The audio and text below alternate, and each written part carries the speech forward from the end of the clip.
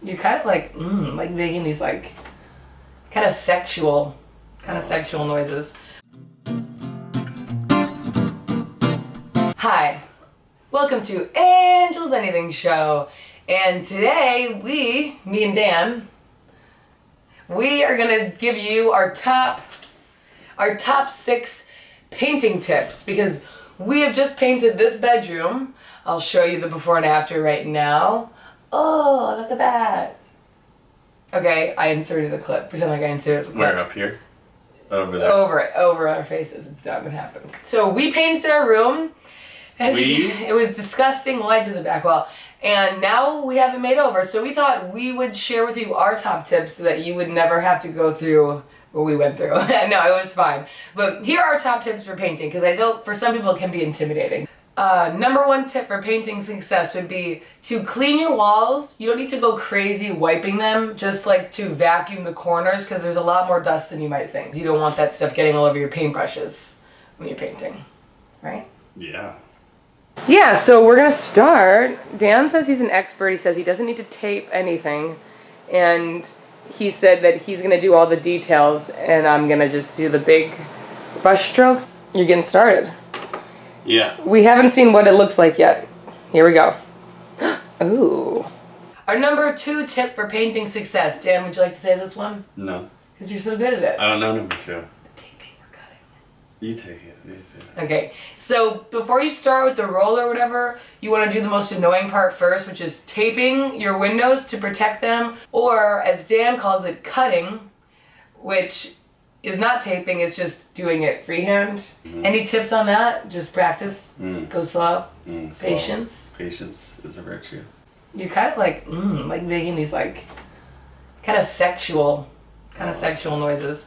Looks white. Fuck it. I mean, it's still gonna look better than this poop color. I know. This color isn't even. This is such a horrible color for a bedroom. It's not even the color of shit brown or vomit. It's like a baby's diarrhea mixed with puke. All right, our number 3 tip with something that you told me the whole time. I'll take over for you. This is really starting to cramp my hand up. I feel like the guy in Old Man in the Sea at the end. Which means I'm gonna die soon. Spoiler alert. And what's the other thing you said? Go slow. Go slow. Because it's fucking boring. What's boring? Painting, it's kind of boring. Watching paint dry is even boring. Yeah, painting's kind of boring. You gotta stop with the toe picking. I know it's out of frame, but people can see that you're distracted. Even if it seems like it's gonna take forever, just go slow because when you go fast, that's when accidents happen. Alright. You gotta wink your eyes off. No, I need people to see. Why? So look, we've been painting for a while. And I started to get frustrated because I feel like I'm just really bad at it and I don't know why. And I'm like, I feel like I'm trying really hard, and how hard can a roller paint be? But somehow I have paint all over my feet, there's just paint everywhere, and it's like everything's like running and it just looks terrible, and I'm like, why is this happening? I don't understand. And I just feel really dumb because Dan's like Mr. Cutwork with his painting, like a freaking pro. Like, I just feel like I'm so bad at everything. There's nothing I'm good at. Can you think of one thing? Number 4, going with the last one, accidents do happen even when you're really careful and slow. You can get paint different places. So we used big black trash bags to kind of line the floor, and you can move them around with you. To make sure you don't like spill on like wood floor or like a rug, especially if you have a rug. And also have a rag, like a damp rag nearby, so that if you do get paint on like a wall that you don't want it to get... Did you just fart? No. If you do get paint on like a wall that you don't want to get it on, or if you get on your feet or your hands or whatever, you can just wipe it down really quickly and it won't...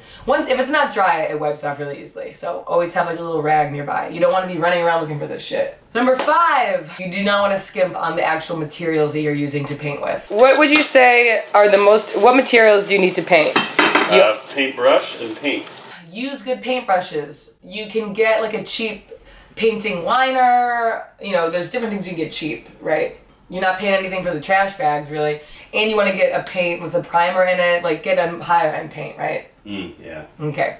So, you know, because that's what's going to last, so you want that shit to be nice. And overall, we paid $25 for all of our materials, not counting the paint. We paid $25, so it's still not that expensive. Okay, what is that? A roller? Would you recommend a roller? Yes. How many?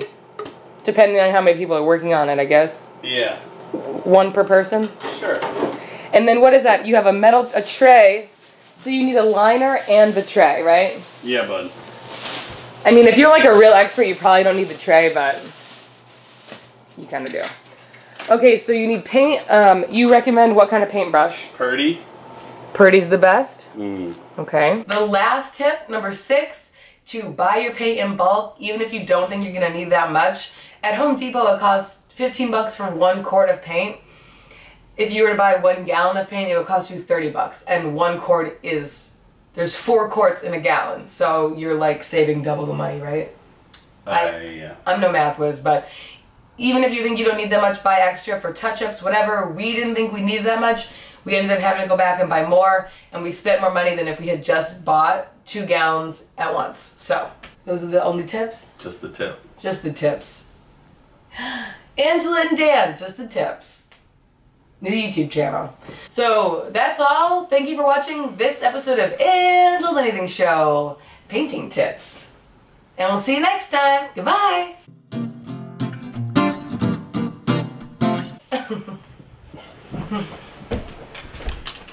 Good job. Was that so bad? Yes. This is a nice background though, huh? It looks good.